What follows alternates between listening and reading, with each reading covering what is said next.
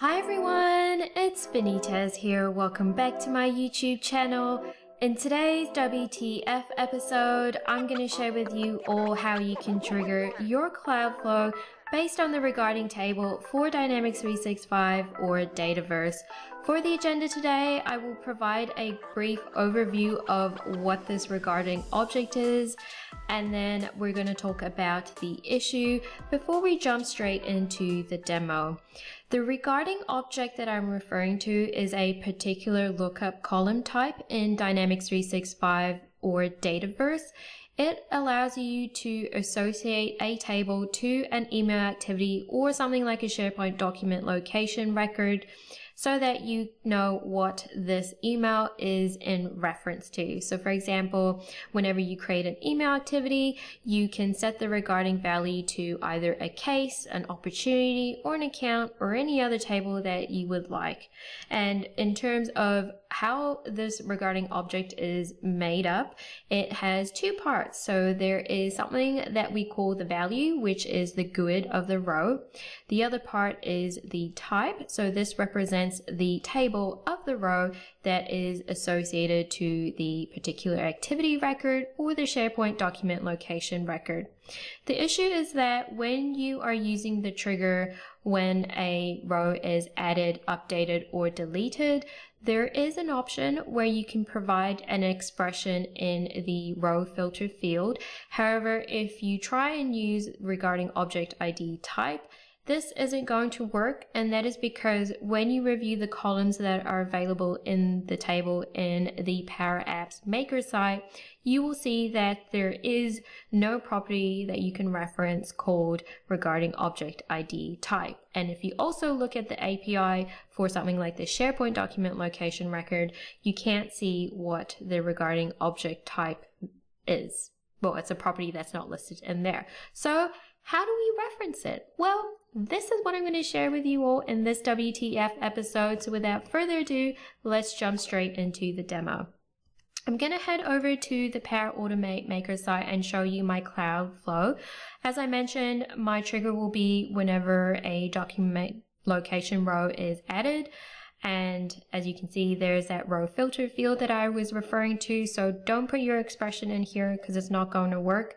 I've put this compose action in here so that I can show you what the run history is of this flow, because for every Cloudflow you need at least one action. Alright, so let's go check out the run history of a previous flow. Now, one of the beautiful things about Cloudflows in Power Automate is that you can reference its properties downstream in the flow from the trigger. So if you need to reference a particular value from the trigger, you can do that in your Cloudflow today. So let's have a look at the properties that are available from the trigger. And once we have a look at it, we can see that there is a property called regarding object ID type. Now, this is perfect because this is the property that we can use in our condition for the Cloudflow trigger. What I will do is go ahead and copy this, and we're going to go back into the edit mode of our Cloudflow, and we're going to go ahead and insert our condition. So I'm going to head over into settings, and I'm going to add a trigger condition. So this is completely separate to the row filter expression where you're providing an OData expression. In here is where I'm referencing the property from the trigger, and I can do that by using an expression in here. So I'm going to go ahead and type out my expression. So in here is where I will paste that value. The property, which is regarding object ID type, and then what I will do next is enter the entity set name of my table, which is incidents, and we are pretty much good to go. So just like that, I've entered my expression that is referencing the regarding object ID type property from my trigger. So let's go back to the run history. And what we will do next is go ahead and upload a document into SharePoint. So I'm heading to the Documents tab, and once I click Upload, behind the scenes, what's going on is that a SharePoint document location will be created.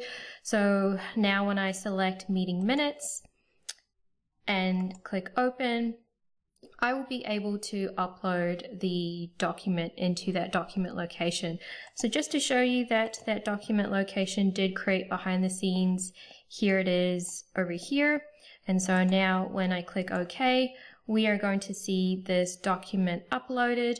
And then when we go back into the Cloudflow run history, we should see that my Cloudflow has been triggered.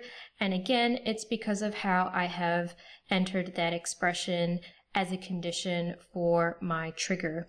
If we go back into Dynamics 365 and we upload a document against an account, the Cloudflow should not trigger, and that is because the regarding object ID type will not equal incidents, it will equal accounts.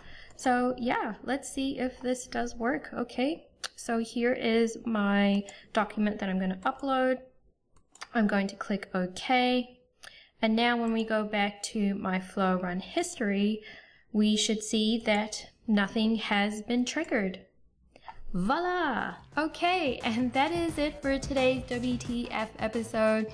If you want to trigger your Cloudflow based on the regarding table, enter your expression in the conditions, which is under the settings option of the trigger, and that's it.